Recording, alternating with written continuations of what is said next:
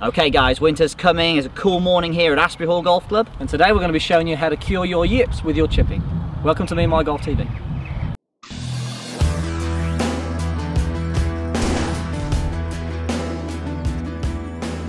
Okay, so today we're talking chipping. We've had a question through Facebook from Hannah Adode saying that she's struggling with the chipping yips, Piers. Okay. So, and this is one I wanted to talk about because this has sort of happened recently with a few of my clients when I've been coaching, just something that's a regular occurrence. Now, when it comes to chipping, it's very different to what we're trying to achieve on the golf course with a longer shot, Piers, in the fact that with a long shot we are trying to create distance. Yes. Now, short game is very different. We want to control distance, so that has an effect on what we do. Now, with the longer shots, Piers, creating distance, what do we want to do? We want to accelerate. Accelerating, we're ripping through that golf ball. So we're actually sort of degenerating some speed and we are accelerating hard through the golf ball. Now, in short game, we don't really want to have a conscious acceleration.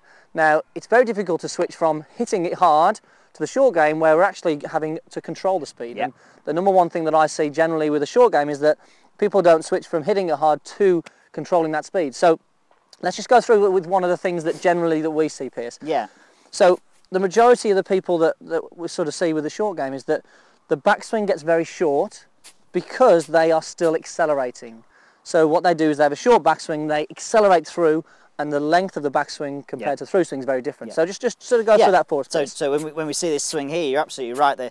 They've been told maybe they should accelerate, and then they have a short swing because if they accelerate, and they get sort of mixed up and it becomes a vicious circle. And I know for a fact that when I speak to my clients about this swing, when they do a short, fast swing, that they're very tense. Yeah. So they have to grip hold of the golf club to control it. Now, as soon as you're gripping hold of the golf club, you can't feel the club head. So you feel. I think that's an important part of controlling distance, that you have good feel. It's not about whacking it and it going a certain number. You know, you need to have that feel. So people often, when they're here, they have that short swing and got away with it on that occasion. But you know, generally the contacts aren't that great and they can't control the distance. Yeah. So it not only affects the contact, the distance control becomes very different as well. And I think what Hannah must be talking about, the chipping yips, you know, it will look fast. It will definitely look fast, but also the contact will suffer as well. So what we want you to focus on doing, again, maybe even film yourself doing these, but we want you to focus on the length of the backswing controlling the distance. And we want you to have a shot here. Pierce is going to demonstrate a shot now, is that just do a practice swing here, Pierce. I want you to focus on having no conscious acceleration. And I want you to think that when you're playing these chip shots that you're not accelerating. And the length of the backswing is going to produce the distance. Let's play a shot here now, Pierce. Just you hitting the shot, letting the club. So if you look at the difference in speed of that, okay, you didn't have a go at that pace. You didn't go fast. It was very much a smooth rhythm.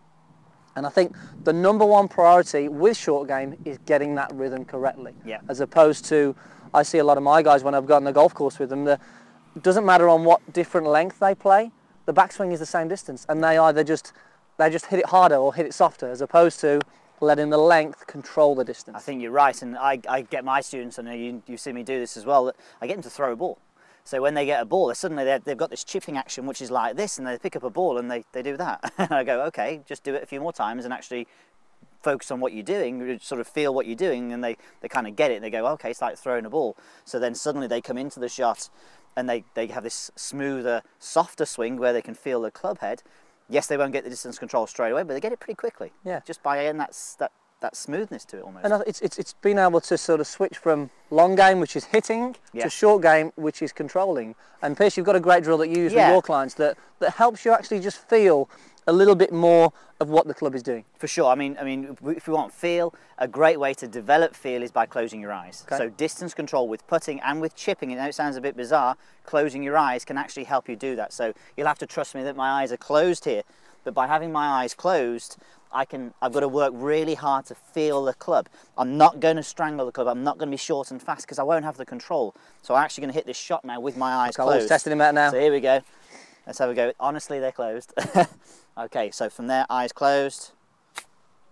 And it really feels that I can feel the control. Oh, and lips out there. Nearly. Lips out. A little bit firm there, but I think what happens is generally when people close their eyes, it does two main things for me. It lengthens the swing because they've got to feel the club, and it also changes their mind's perception of the shot. Sometimes we see the golf ball as a tag, and that tag almost can get us a little bit sort of nervy and twitchy at the golf ball. By closing your eyes, you can do this. And if there's anyone out there who is really struggling and really is sort of throwing the hands in quickly, you know, close your eyes and hit some shots. I've actually got some students of mine that actually played golf for a while, closing their eyes with and playing their chip shots, and it was just so much better for them. Definitely, definitely. So I think from this, Hannah, I hope that helps for you. Again, make sure, I think it's really important to maybe even film yourself just to see if your backswing and through swing are a similar length, but have a go, and all you guys out there having a go, doing some chip shots, not accelerating, okay? It's going to make a big difference. It's really going to help that feel and soften up that stroke. Hope that helps, guys. Post your comments as usual, and we'll see you next time on Me and My Golf TV.